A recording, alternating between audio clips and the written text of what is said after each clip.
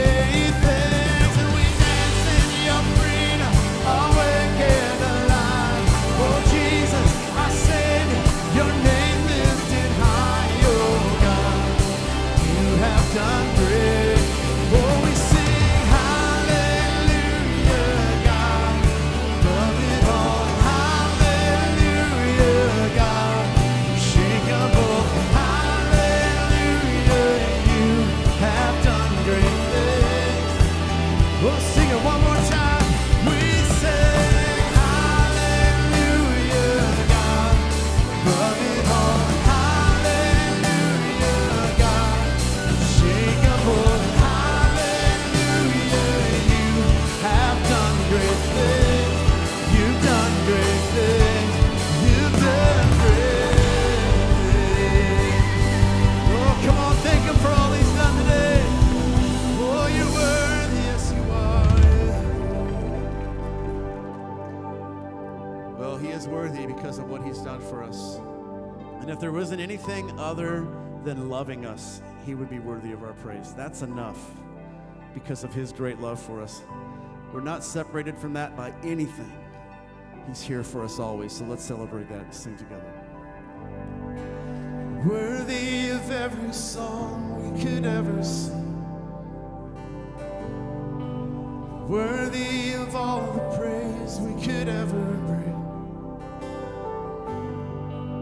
Worthy of every breath we could ever breathe. We live for you. Oh, yes. Jesus, the name above every other name. Jesus, the only one who could ever save. Worthy of every breath could ever breathe. Live for you. Oh, we live for you. Come on, sing his holy name. And holy, there is no one like you. There is none beside you. Open up my eyes in wonder. Show me who you are and fill me with your heart and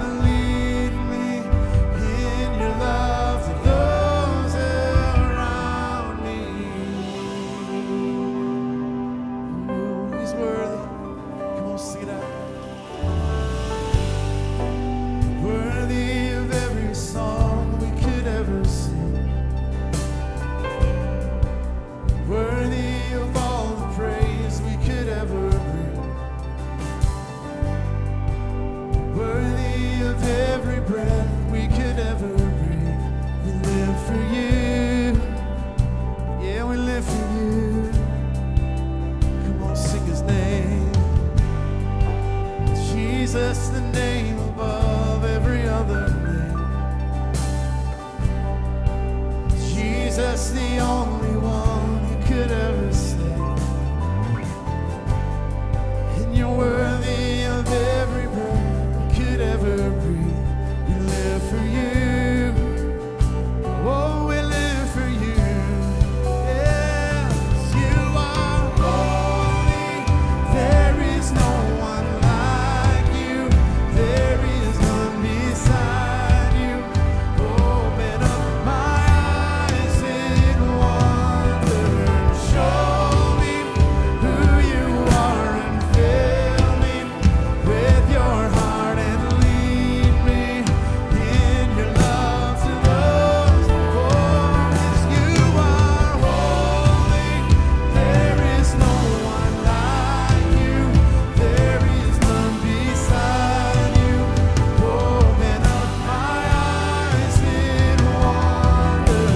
Show me who you are and fill me with your heart and lead me in your love to those around me. Oh, come fill us with your love, Lord. Open your heart today. Receive his love, yeah. As we sing this, let's build our lives on this truth that he loves us more than anything. He's here. He loves you so much. Come on, let's sing it. We sing, and I will build my life upon your love.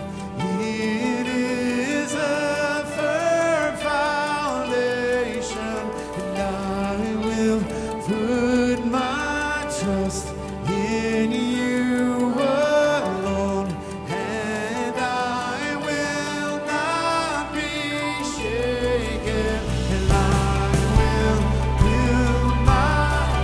Oh, come on, sing it out.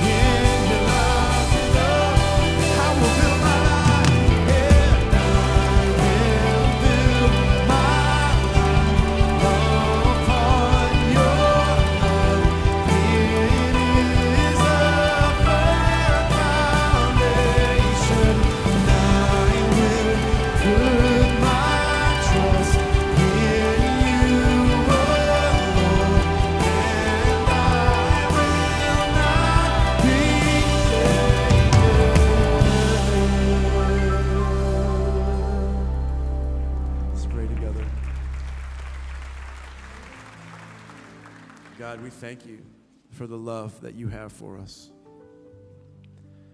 And Lord, let us ever be confident that we can build our lives on that love. Not anything that we have ever done, not anything that we can accomplish or try to do. We don't have to earn your love. It is a gift that you give so freely. If you're here today and that's something that you haven't done, or maybe it's something that you're trying to achieve, or you feel like you have to be good enough, or you have to do the right thing or say the right thing, just want you to know today that there is nothing you can do to earn God's love. It is free.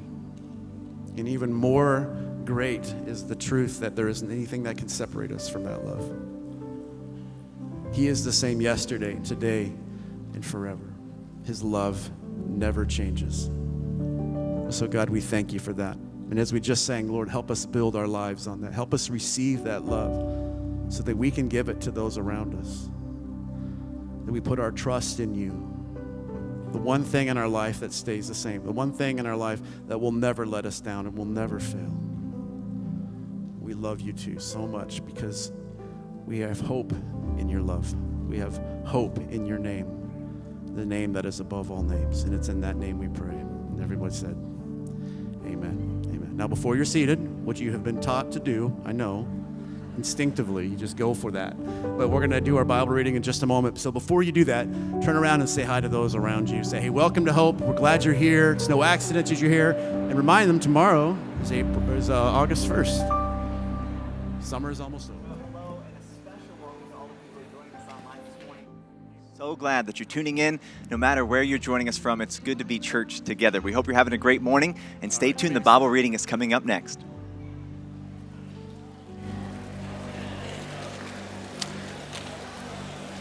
Our Bible reading comes from the Old Testament, Esther chapter 4, verses 13 through 17. Do not think that because you are in the king's house alone of all the Jews will escape. For if you remain silent at this time, relief and deliverance for the Jews will rise from another place. But if you and your father's family will perish, and who knows but that you will have come to your royalty position for such time as this. Then Esther sent this reply to Mordecai. Go gather together all the Jews who are in Susa and fast for me. Do not eat or drink for 3 days, night or day. And my attendants will fast as you do. And then this is done.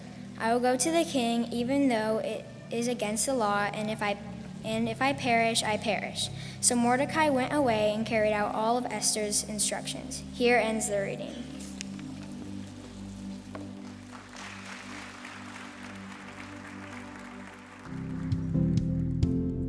This is Hope 360, your weekly look around Lutheran Church of Hope. I'm Jacob Burr. And I'm Shannon Baker. After our VBS kids did such an amazing job of gathering items for our local food pantries, we turn our attention to our annual Back to School drive, focused on collecting thousands of school supplies for children in Central Iowa. All donations will be distributed to area schools this fall to serve students of low-income families. Just another great opportunity for us as a congregation to help out and serve our local communities. You can visit our website at hopewdm.org/schooldrive to see the school supply list and volunteer to sort items. Starting August 1st, you can drop off your donations in the atrium. Thank you, Hope, for continuing to be the church. Summer is in full swing, and our Power Life and Ignition Ministries are gearing up for their third First Wednesday event of the year on August 3rd. All students entering grades 6 through 12 are invited to join us for an outdoor event in the parking lot with live music, free food, fun games, and prizes from 7 to 9 p.m. It's our final first Wednesday of the summer, and we've saved the best for last. We're going to have lots of fun games, Gaga Ball, we're going to have inflatables, there'll be live music, we're giving away prizes. Jake in the kitchen is making chicken sandwiches. It's going to be a lot of fun. So make sure you bring a friend. It's for any student going into grades 6 through 12. It's going to be a blast. We'll see you there. Registration is available on our website. Visit hopewdm.org/first-Wednesday. For all the women of Hope, there will be a Women's Wilderness Escape October 4th through the 8th in beautiful Grand Marais, Minnesota. Our Women's Wilderness Escape has been rescheduled for October 4th through the 8th. And this trip is open to anyone, whether you were signed up for the first trip or not. We have two options for you. There's the canoe trip, which is definitely more roughing it, and you'll go deep into the boundary waters, sleeping in tents and exploring by canoe. There's also the on-base experience. If sleeping in a bunk-style lodging is more your speed, then that is the trip for you. Registration is open, and we know that when we set aside this time to just focus our hearts on God, God will show up for us in amazing ways.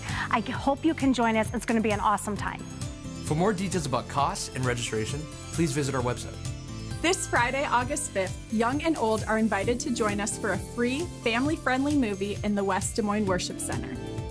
The lights go down at 6:30 for the 2-hour movie. Popcorn will be provided, and feel free to bring a treat from home as well as drinks with a lid.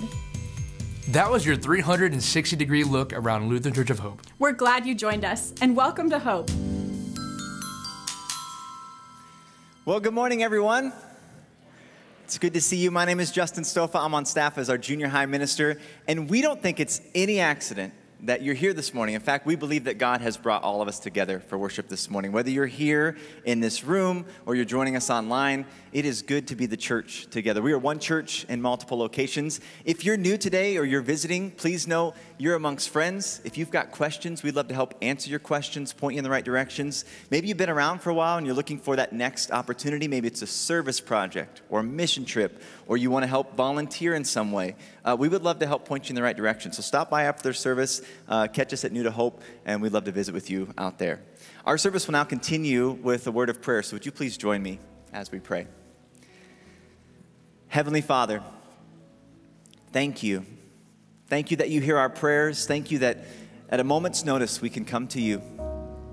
We are so grateful for this moment right here, right now, to just be still and to be in your presence.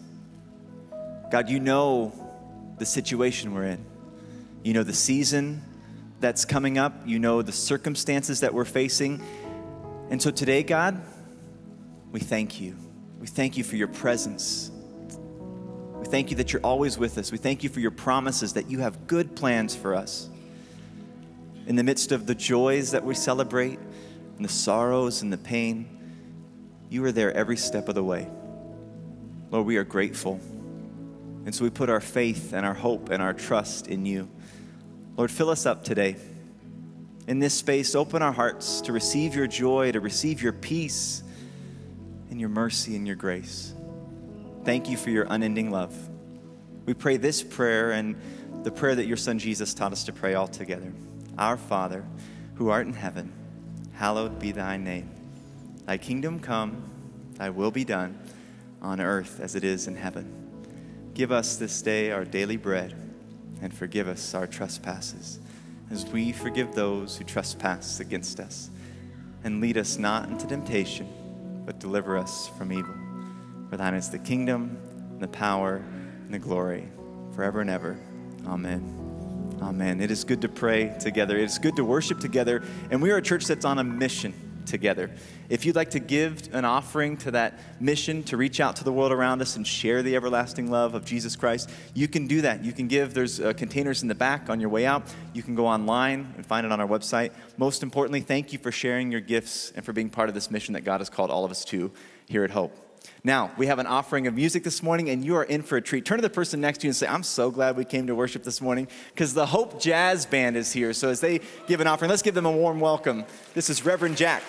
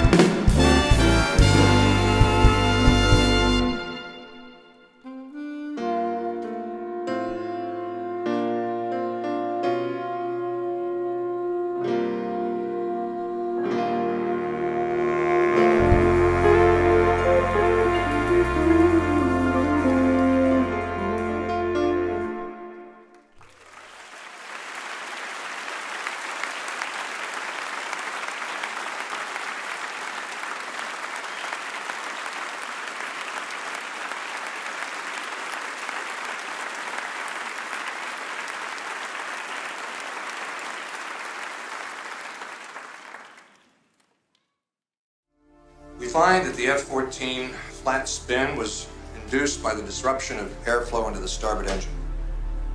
This disruption stalled the engine, which produced enough yaw rate to induce a spin which was unrecoverable. There was no way Lieutenant Mitchell could either see or avoid the jet wash which produced the engine stall. Therefore, the Board of Inquiry finds that Lieutenant Pete Mitchell was not at fault in the accident of 29 July. Lieutenant Mitchell's record will be cleared of this incident. Lieutenant Mitchell is restored to flight status without further delay. These proceedings are closed.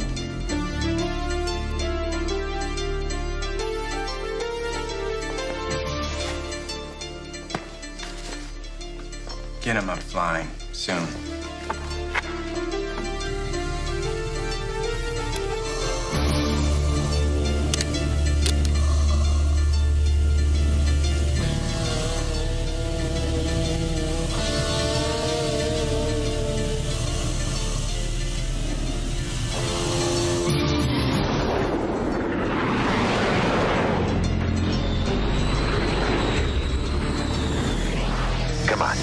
Get in there. Engage. All right, you got a bogey at 2 o'clock low, Maverick. You got the angle. Piece of cake, pal. Take the shot, kid. Take the shot. You can engage any time, Maverick.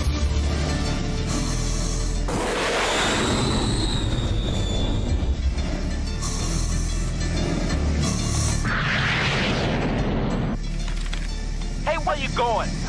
It's not good. It doesn't look good. What do you mean it doesn't look good? It doesn't get to look any better than that.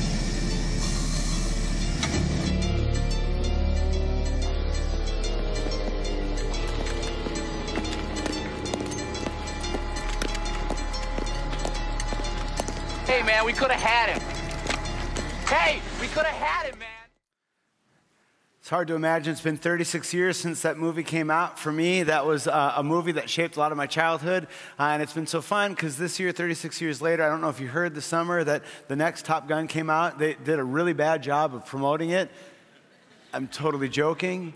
But my wife and I were both about the same age as our kids were when the original Top Gun came out to what our kids are now when the second Top Gun came out. And so we've been watching it. It's been a Top Gun summer for us.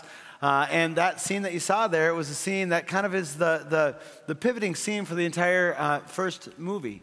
I was getting that clip ready at our house on Friday. My daughter was sitting next to me. They've seen it. But I forgot that there's a lot of language in that movie. But as I was like telling our production team, like, take that out, take that out, take that. Please take that one out, take that one out. And as I was doing that, I'm telling my daughter, earmuffs, earmuffs, earmuffs, like don't listen to that. But as we were getting the clips ready, and I was asking her opinion, she said, hey, Dad, what happens if you ruin the ending of Top Gun for all the people who are going to be in worship this week? And I said, sweetheart, if they haven't watched it in 36 years, that's their own problem.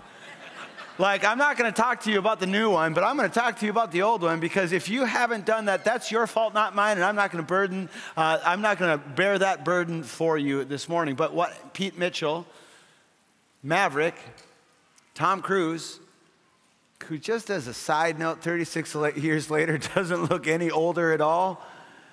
I want to know who his dietitian is, because I need to be eating the same stuff.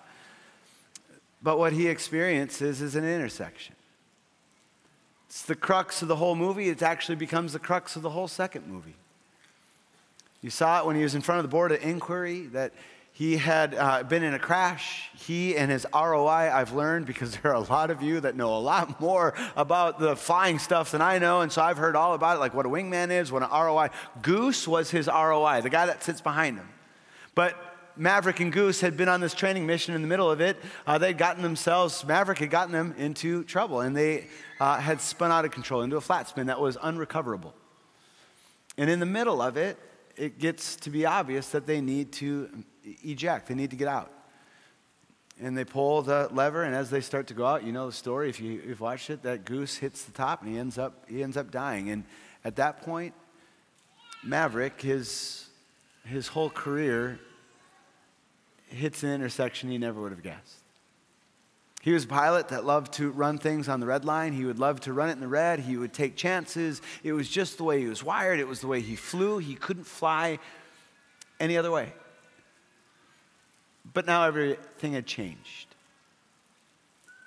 I mean, in one moment, deservedly so.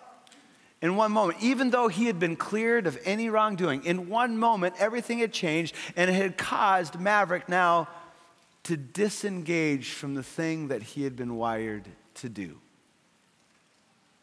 And that happens, doesn't it?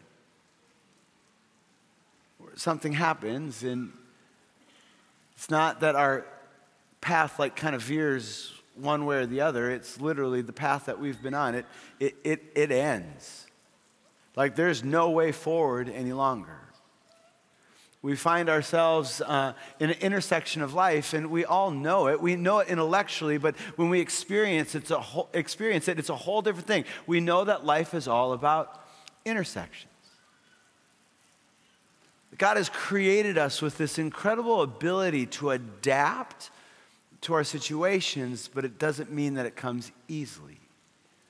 We tell our kids all the time that life is nothing more than a series of reactions. Because you have no way to know the way that your day is going to play out, and so you got to be able to control the way you react. Your day so far, whether you're here with us in person, whether you're joining us online, has been a series of reactions. Chances are you may have had an alarm clock that went off this morning, and you had the choice, am I going to hit the snooze button, or am I just going to get up? You had a choice. Chances are some of you came in contact with somebody in your house that was in a horrible mood this morning, and you had a choice. Am I going to respond to them with equal negative force, or am I going to give them grace? Chances are, if you've been driving this morning, maybe somebody followed you too close, or maybe somebody cut into your lane in a way that you didn't necessarily like. And you had a choice. Am I going to wave to them with all my fingers or without all my fingers? It's a series of reactions. And unfortunately, most of the intersections that we face and that we remember, they're not so easy. And so then the question becomes, what do we do? The question for Maverick was, what was he going to do now? He had people that were telling him, you need to engage. You heard it in the clip. We need to get him back to flying, but he didn't know how to make sense of life the way that it was now. And how it was going to play out, well, who knows? This last week, my family and I were able to go up to my parents' lake cabin. It's something we do every single summer. It's our favorite week of the summer. We just absolutely love it. When we go up there, it's just the four of us, my wife Bridget, our son Trey, our daughter Jade, myself, and then my mom and my dad. And it's just a week where we can unplug from so many things and we can plug in to so many different things. And I'm able to share with my kids things that I did when I was their age. And it's so much fun. We have all these traditions that we do. And one of the traditions that we have started to do is we go to breakfast in this place. It's about 55 minutes away from our cabin. How do I know that? Because every time we get in the car, our kids ask, how long is it going to take until we get there? So about 2 years ago, I started timing it. So I'm like, 55 minutes, guys. Buckle up. It's going to be fine. But we go to this place. It's near Park Rapids, Minnesota. It's this logging camp where they actually have a logging camp that was in use years and years and years ago. And now they've turned it into kind of this touristy thing where stuff is so stinking expensive. Our daughter's like, can I get a bracelet? I'm like, do you want to leave your kidney? That's a choice you have to make. And we go there, and they actually have a dining hall where you get to eat in the same place that all the loggers would eat when that place was in use. And they put in front of you food that was meant to sustain people who were cutting down trees all day. And you eat like it. And then for the rest of the day, you're like, oh, I shouldn't have eaten all of that. Well, it was on Thursday morning. We're going to go to logging camp. And so my dad's like, hey, why don't we take our car? And I thought, your gas? That's great. Wonderful. So we hop into their car. Everybody piles in. We start. And he's like, hey, would you drive for us? I'm like, sure. Would love to drive. We'll get there a little faster if I drive. That's going to be wonderful. And so we start to go. We get about 10 minutes into the trip. And I hadn't thought to look at the gas gauge, because why would I? My dad offered to use their car. Surely he would only offer if he knew there was enough gas in the tank to get us where we needed to go. But all of a sudden, I look at the gas tank and I said, hey, Dad, when's the last time you filled your car up with gas? He's like, oh, it's been a while. And I started to push the display button on the car. And then you get the screen that says miles to doomsday, or it's like miles to empty, I mean. And I realized that at this point, we still have like 46, 47 miles to get to where we're going. And it's like miles to empty is like 34. Yeah, I know, it's the same way I felt. And I said, hey, we're kind of in the middle of nowhere. Like, is there a gas station up here? And my dad's like, well, there's one like 20 miles back, but that would add so much to the trip. So I remember when you kids were little, there was a place that we used to stop just up the road. And I was like, how far is up the road? He's like, I don't know, it's just up the road. I said, could you just tell me? Because I don't want to play this who knows game. Because when I'm facing something that I don't know the answer to, I want to have the answer spelled out, right? He's like, oh, it's just up the road. I'm like, well, where is it? He's like, oh, it's this town, and you just go up here a ways. We're going to take the south right way instead of the north way. And I'm like, I didn't know there was another way. So, I think I know how to get there. And I'm like, would somebody please give the guy a map? Like, I don't want to do this. So we get to the place that we used to go when we were kids to fill up with gas, and there was a mobile station on the corner that hadn't been in operation in like 30 years. Yeah, I know. It gets worse. It totally does. So by this time, I'm not just worried. My kids are worried. And they're like, Dad, do you think we're going to get there? And I'm like, oh, who knows? I don't know. And what I said to my kids was very calculated in this moment. I said, well, Grandpa thinks we'll get there, because now if we don't get there, it ain't my fault. It's his fault. Like, put the blame on his shoulders. And I said, Dad, well, what's going to happen if we don't get there? And I'm like, who knows? You kids will walk to the next gas station. I don't know. And by this time, all of a sudden, my dad starts trying to play it cool, but still looking kind of at the screen like, I don't know if we're... So then we end up stopping. We end up stopping somebody in the road who's looking at us really with a weird way. And I said, hey, do you know if there's a gas station anywhere close? And he said, oh, yeah, you just go up to Osage. And I said, well, I know at this point we have 13 miles left till we're empty. And I said, do you know how far it is to Osage? And he's like, it's just up the road a little bit. I'm like, would somebody just shoot me straight? Like, if it's 15 miles, just let me know, because then I'll get my dad starting to walk now. Sure enough, we make it to Osage. We had, I think, it was low. Like, it was, when we filled up the car with gas, it was a 16-gallon tank, and we put over 16 gallons in. And so my dad said, hey, could you go inside and pay for it? And I went up with his credit card, and I looked at the lady, and I said, could you just tack on a tip to that a little bit? Like, I want this painful for him.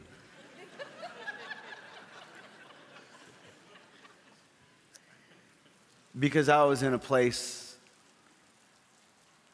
where I needed to know an answer. And the only thing that I could tell, and I was certain of, was uncertainty. And that's really hard, isn't it?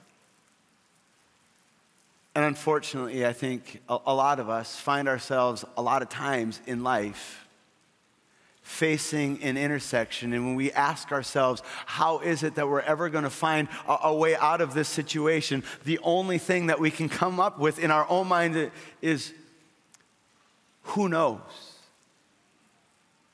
Like, it could go this way or it could go that way, and I don't know which way it's going to go, and it feels as if everything is up and it's in limbo. And that's why this story that we're going to walk through this morning is so incredibly important. We're in the last week of our series that we've been doing through the month of July, which, can you believe tomorrow's August? That's bananas. But the series has been called Let Me Tell You a Story, where we've been able to focus on some of our favorite Bible stories. In anticipation of this series, a lot of people ask me, like, hey, what story are you going to choose? What's your favorite Bible story? And that's really hard, to be honest.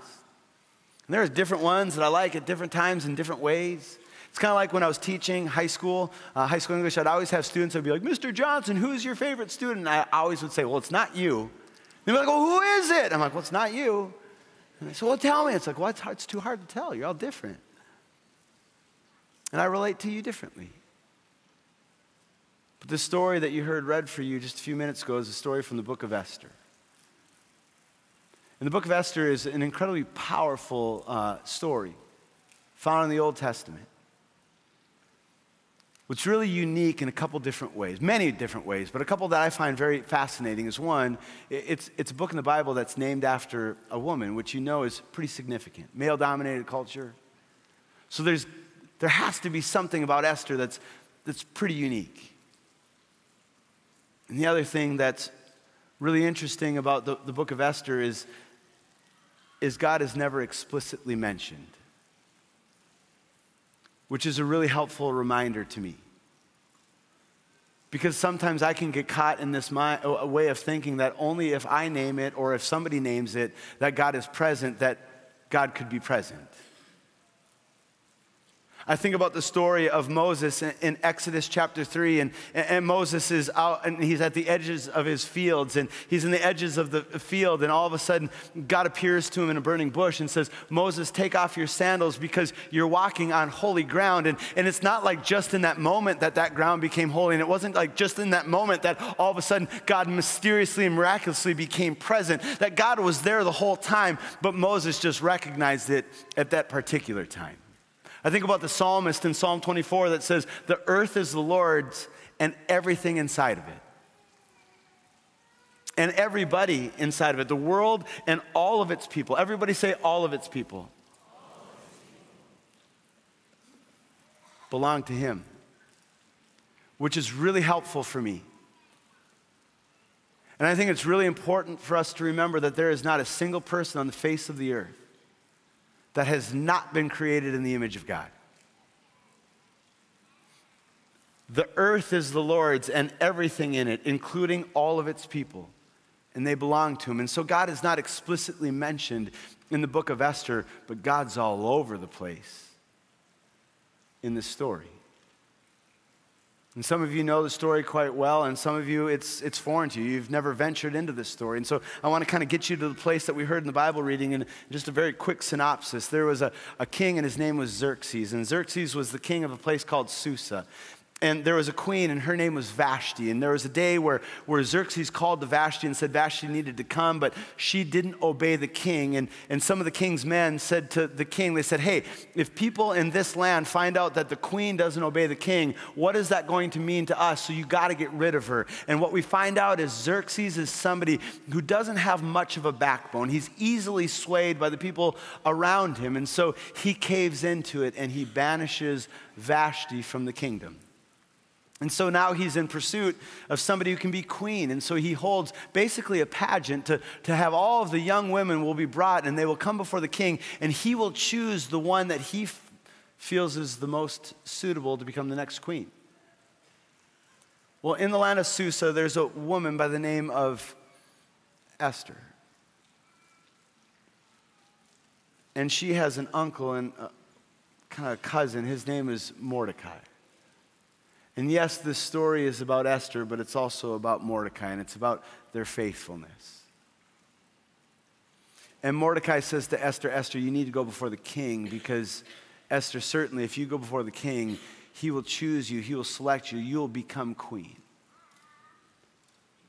But Esther, you got to promise me that if you go before the king, you cannot disclose the fact that you are Jewish.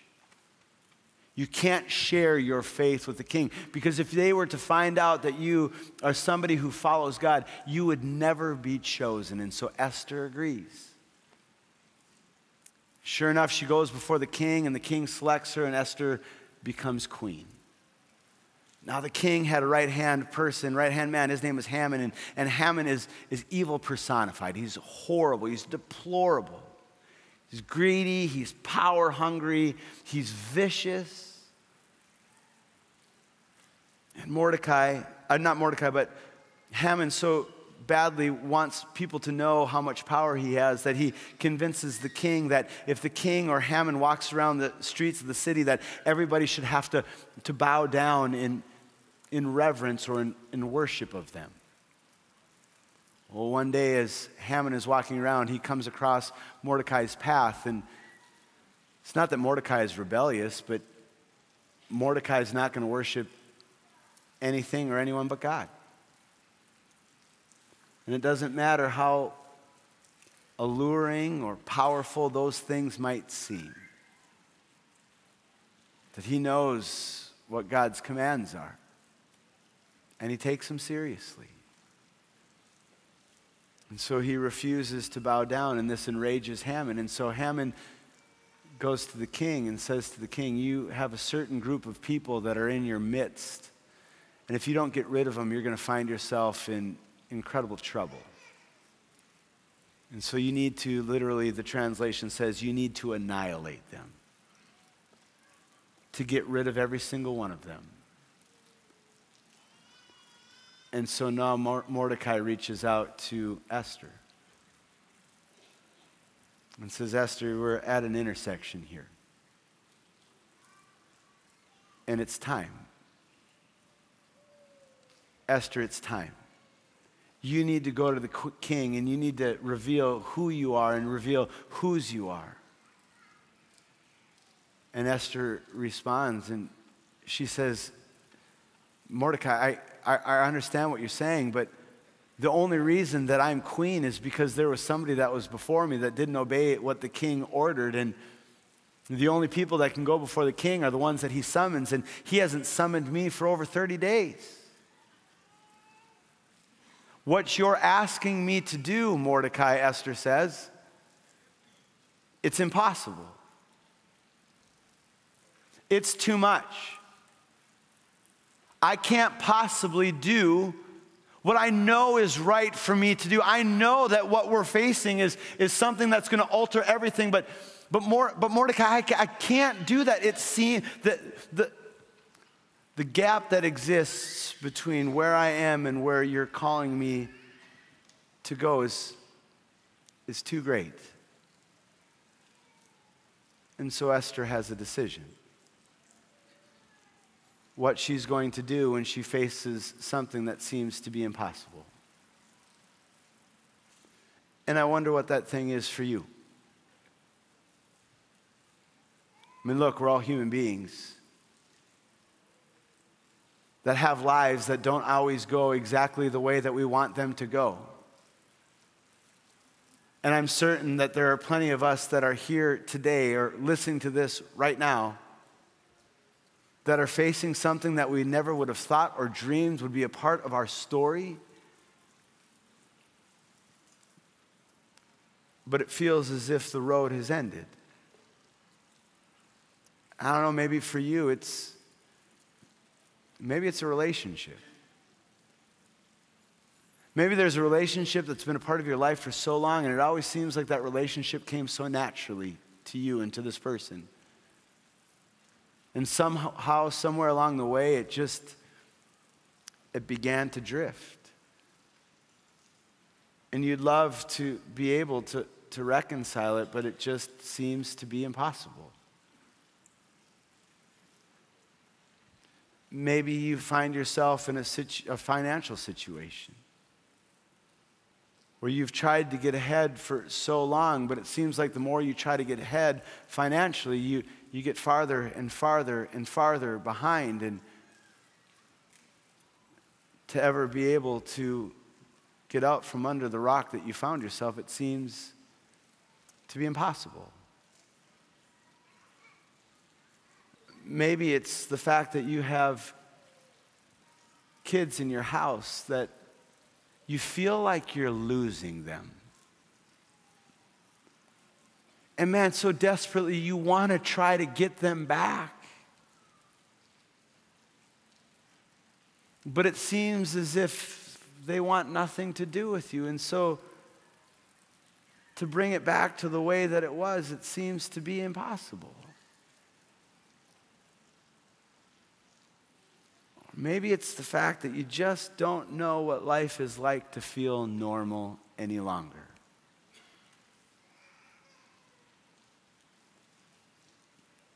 And to feel the way that you once felt seems to be impossible.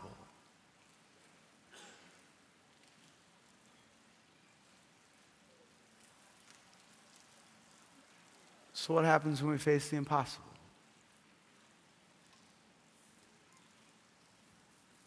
Who gets to guide us? Who gets to encourage us? Who do we start to listen to? Who do we stop listening to? This isn't just something that is kind of detached from this Bible story. This is exactly where Esther found herself.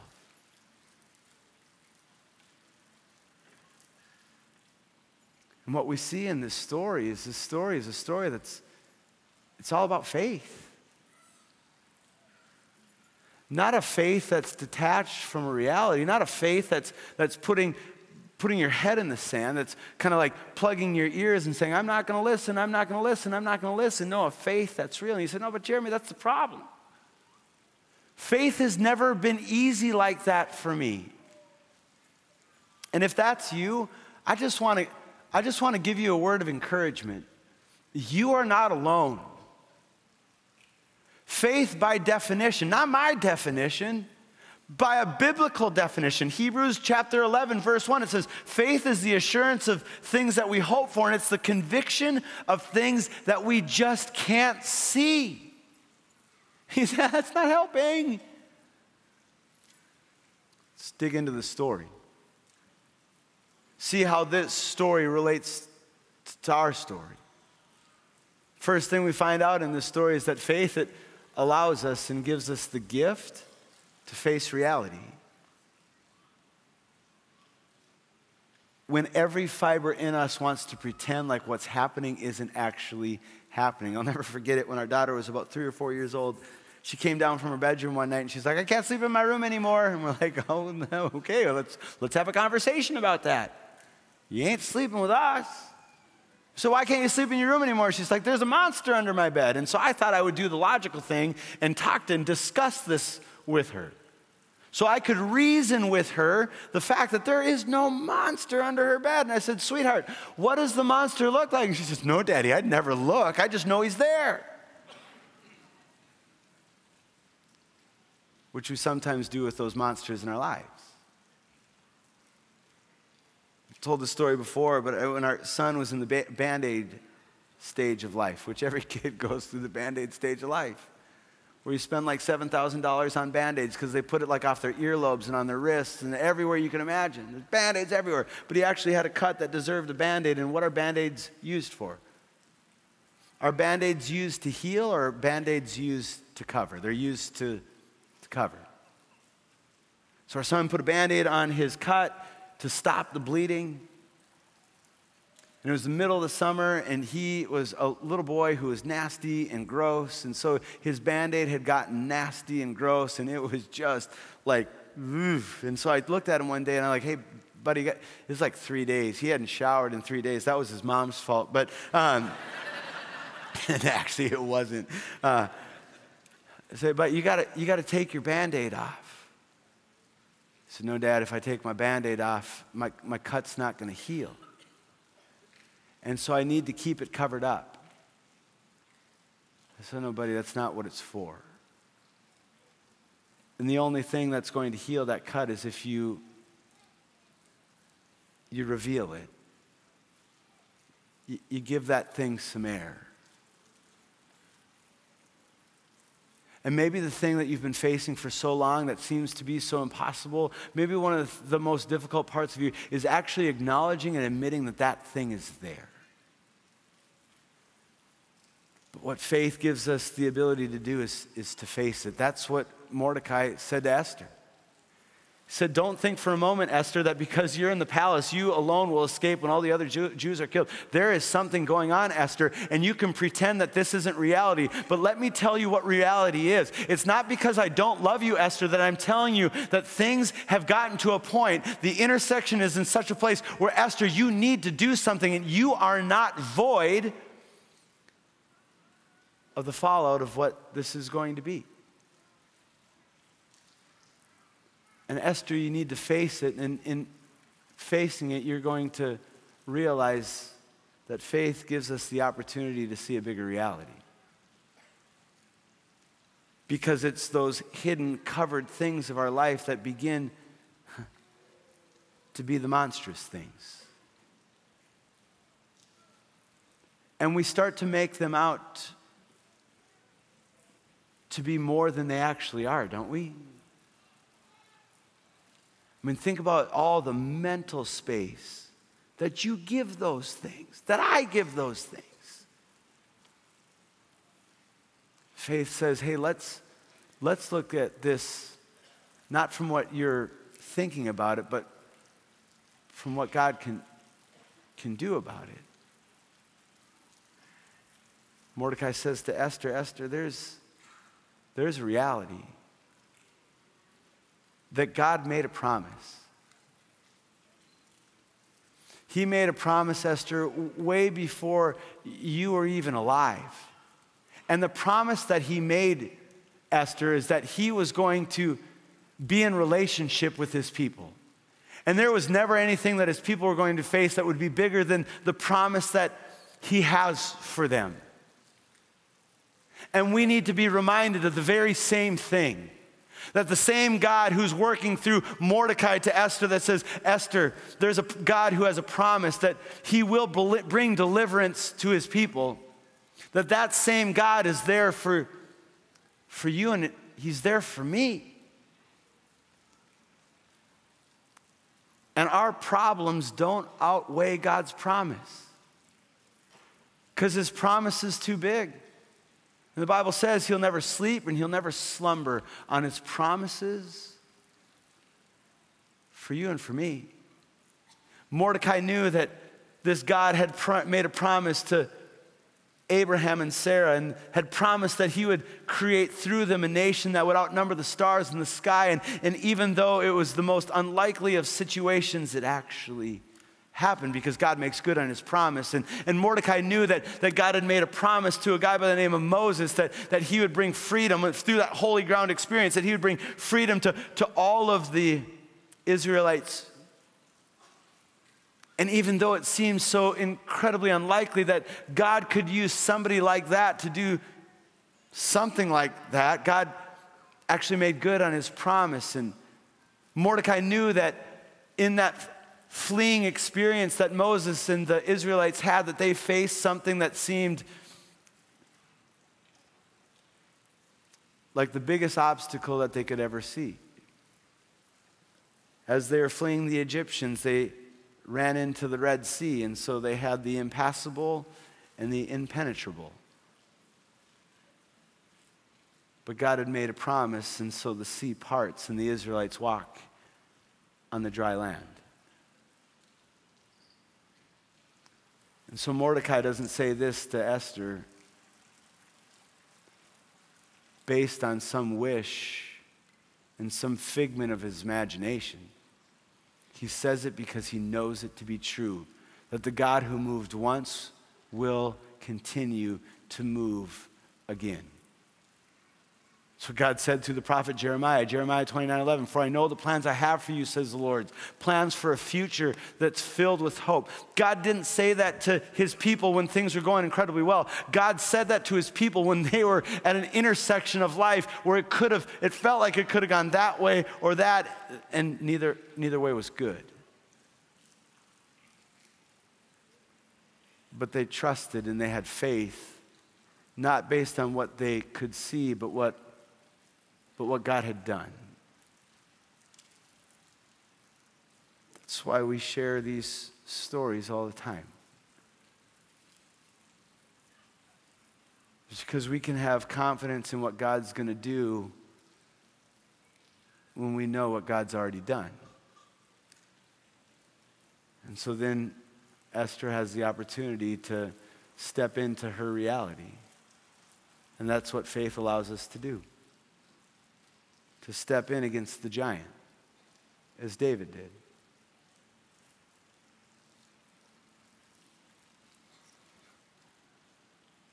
So Mordecai says to Esther, Esther,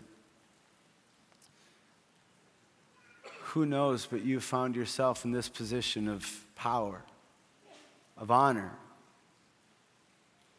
of being one of the few people in the world that the king would listen to. And who knows that you found yourself in this position for such a time as this. It wasn't that God wanted the Israelites to be in that position and in that place, because they were suffering. And God doesn't will suffering. God will use it, most definitely. But he doesn't will it. He doesn't want it. No, God's design and God's hope is that there would be no more weeping, no more sorrow, no more tears, that all of those things would be gone forever. That's the promise that we read about in the book of Revelation. That God's hope isn't that somehow we would face something that seems to be so insurmountable that we would lose our hope. No, God's better than that. But God can use it no matter where we are. And for Esther, it was time. And I wonder if it's time for you. In that place that feels impossible. Maybe today is the first day of the new way. Where you say, you know what, I feel like I don't want that anymore. But I've never felt like I could be free from that. Maybe it's time. It's time to let God do what God does.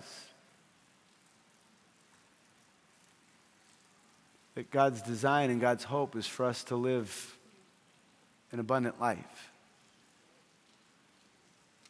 And God can work through any circumstance. It's Romans chapter 8, verse 28, that God will work together in all things for the good. That nothing is beyond God's redemption and God's restoration, which literally means to put the pieces back together one at a time. To be made new. And who doesn't want that? Because when we face those intersections, so often we feel like we're facing them all alone. And here's the best part of the story. His faith assures us that we're never alone. When I was a fifth grader, I was 10 years old, I was diagnosed as type 1 diabetic. I don't say that because I want pity. My life has been wonderful. It's been great. It has not been slowed down by that at all, and I will not let it get slowed down by that at all. But I tell you that because at that moment, I had to go to the doctor every 6 months. So every 6 months from the time that I was diagnosed, and one of the things that happened is my dad told me from the time I was diagnosed, I will go to every single appointment with you. And he did. He would adjust his work schedule. He would adjust any meeting. He was there at every single appointment I ever had. And then all of a sudden I got to the age where I was able to drive myself. And all of a sudden I got to the age where the doctors were asking me questions that I didn't want my dad in the room while I was answering them. And so my dad got to the point where he'd say, do you want me to step outside? And I'd say, yeah, please. And then I got to the age where I went to college and I wasn't living under their roof anymore. And I wasn't even telling him about when my appointments were. And something that seared into my memory, and it's not because my dad is the greatest dad. Remember the gas story.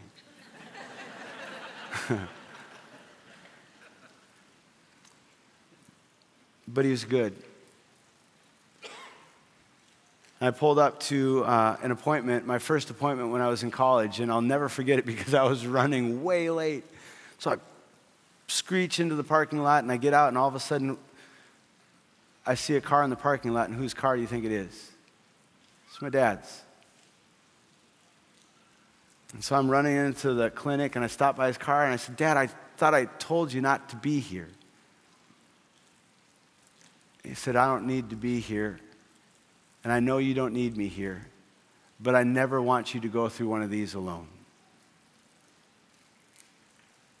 You didn't ask for this, and I want you to know that I am with you. When we face those things, it's hard, it is. It's just, that's the reality of it. But know that you're not going into it alone. Because God's got a bigger promise for you. He tells you that that doesn't get to be the end for you, but he also tells you that you're not going to fight that thing by yourself. The closing scene of this movie, Top Gun, it's like one of the most inspirational scenes of my cheesy 80s movie love. But Maverick hasn't been able to engage, but now it's time.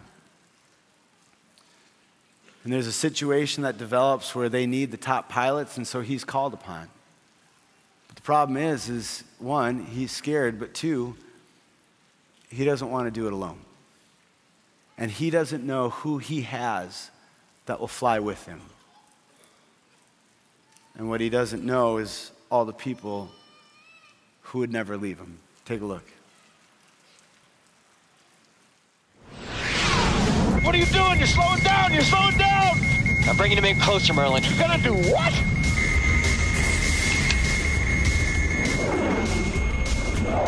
This is it, Maverick! I'm gonna hit the brakes, he'll fly right by. He's gonna get a lock on us! Now!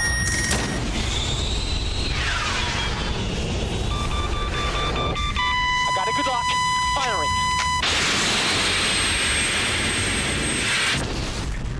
Woo! Splashboard! Mustang, this is Voodoo 3. Remaining MiGs are bugging out.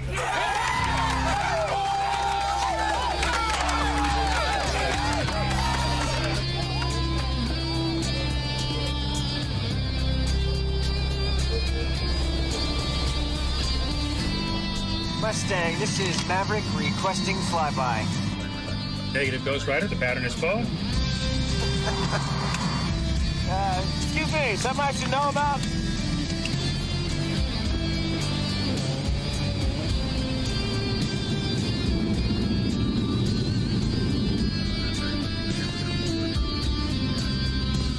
Thank you.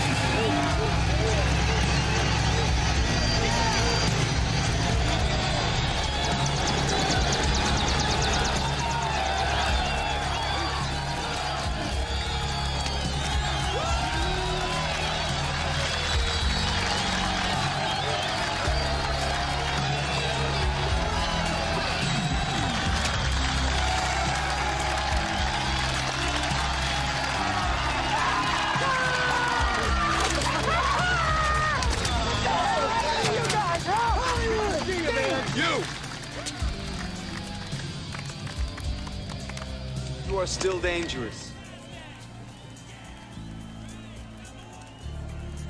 You can be my wingman anytime. You can be mine.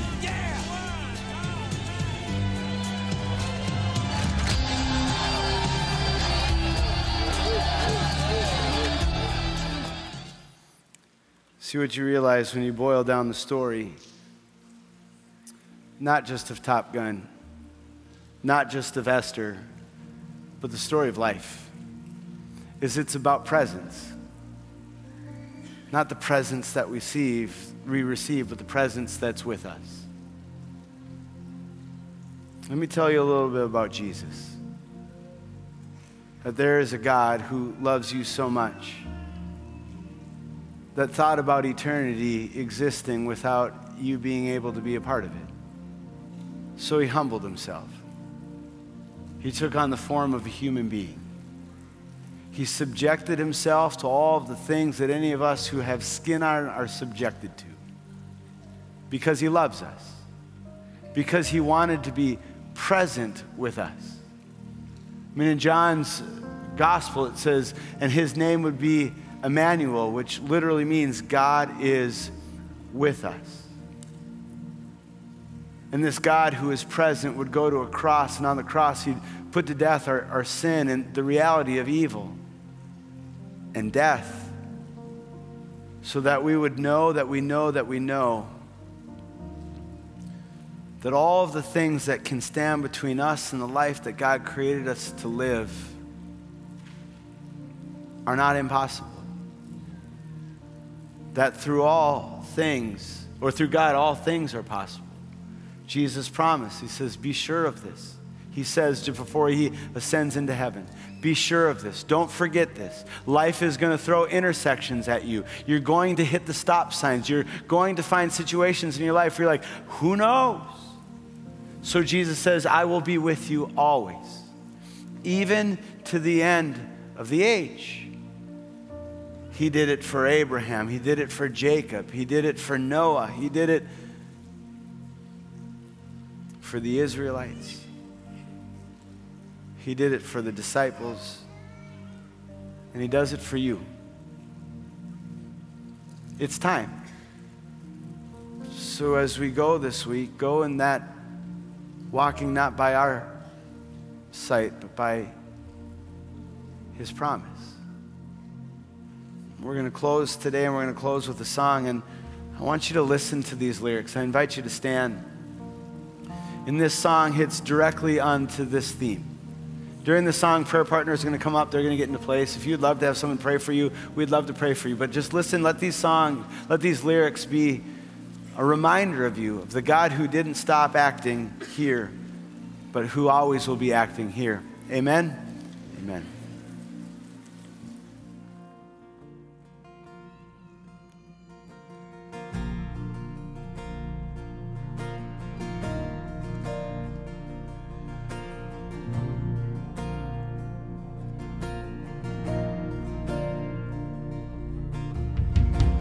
Calling on the God of Jacob, whose love endures through generations. I know that you will keep your covenant. I'm calling on the God of Moses, the one who opened up the ocean. You now to do the same thing for me. Oh, for me, for me. Oh God, my God, I need you. Oh God, my God, I need you now. And how I need you now. Oh rock of ages, I'm standing on your faithfulness, oh, on your faithfulness.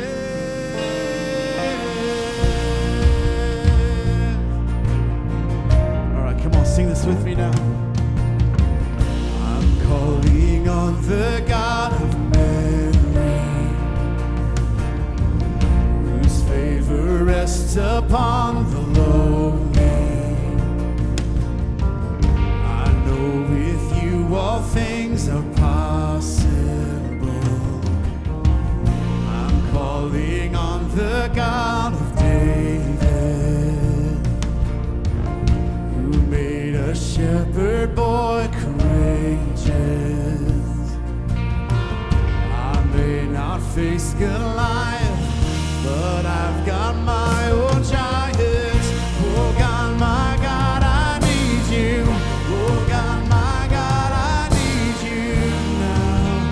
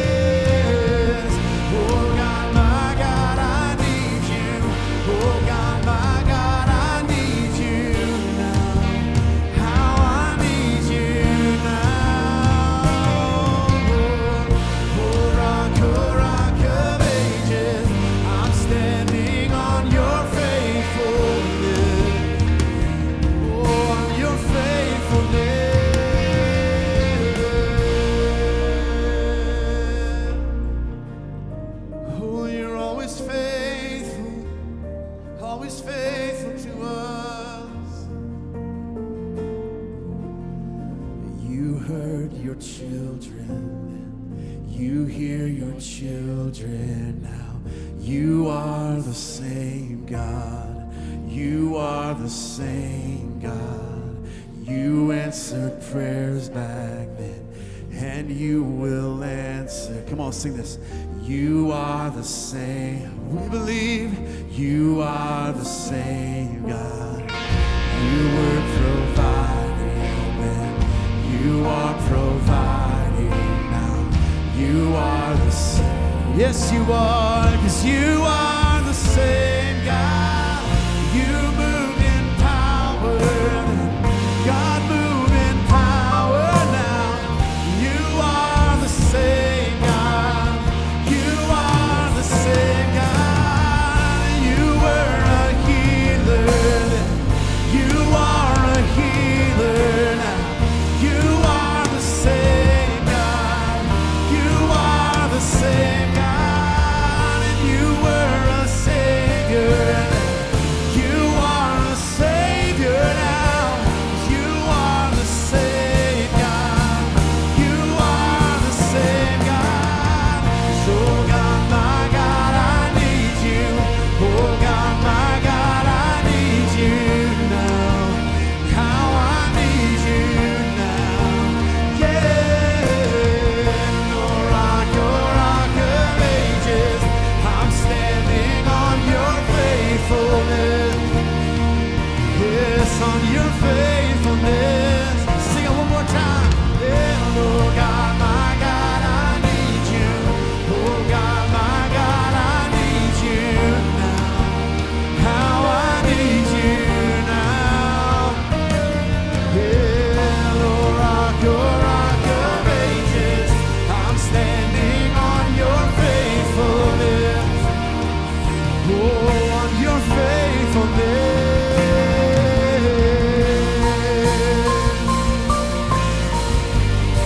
Oh, how I need you now. Oh, you are faithful, always faithful to us.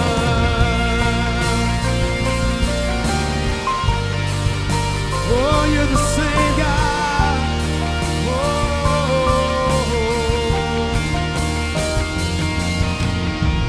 You freed the captives and you're freeing hearts right now. 'Cause you are the same God. You are the same God. You touched the lepers and I feel your touch right now. 'Cause you are the same God. You are the same God. We know what God did then, so we can have faith in what God will do now. So walk in that faith. It's time. We'll have prayer partners available that would love to pray with you and for you. Receive this blessing. May the Lord bless you and keep you. May the Lord make his face shine upon you and be gracious to you. May the Lord look upon you with favor and give you his peace in the name of the Father and the Son and the Holy Spirit. Amen. Thank you so much for worshiping with us today. Have a wonderful week. Go in peace. Serve the Lord. Thanks be to God. We'll see you next week. Thank you again for joining us for worship this morning. What an incredible morning it's been, and we hope that you've been filled with that love and that joy and receiving the promise that God is always with us. And so we pray that you take that out with you this week. We're praying a blessing over your week ahead. Remember, God is with you wherever you go. We'll be back again next week, same time, same place. As always, you're welcome to join us in person or online. Have a great week.